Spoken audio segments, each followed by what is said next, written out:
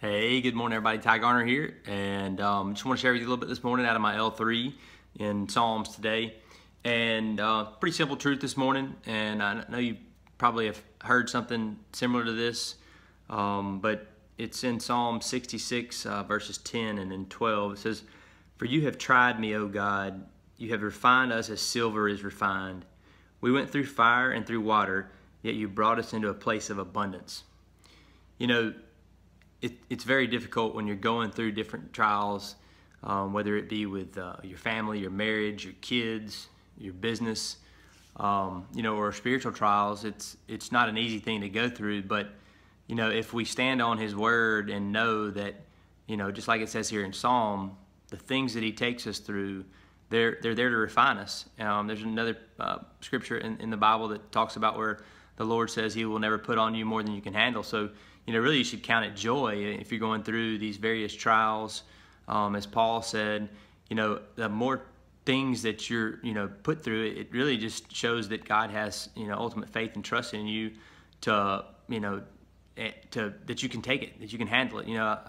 My wife has often said, I just, don't know how, you could deal with this, whether it be, hey, like my mom died of cancer, and, that was a very difficult thing, but ultimately I know and can look back now that God used that to grow my faith, my faith in Him. Strangely enough, when we went through the financial times, God used that to teach me about finances and how to better deal with finances. I've still got a long life to live, right? And so, I learned that at an early age.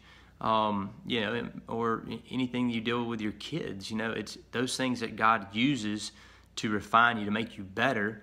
And He just knows, like I said, if He's putting you through trials, really, I look at it and say, like, thank you, God. Thank Him for the trials, because that ultimately the end of that, like that verse says, is a place of abundance.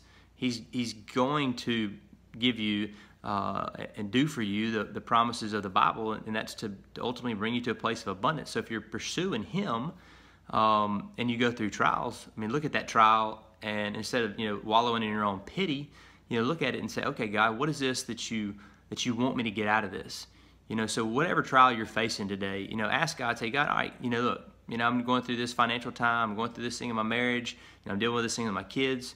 Look at it in the face and say, God, what do you want me to get out of this? What are you trying to teach me and refine me so that I can be better, and so that ultimately we can help other people to go through and deal with the same things that, that we're going through. So, a simple truth there, but really powerful. And hope that challenges you today to be better. And we'll talk to you soon. Have a great day.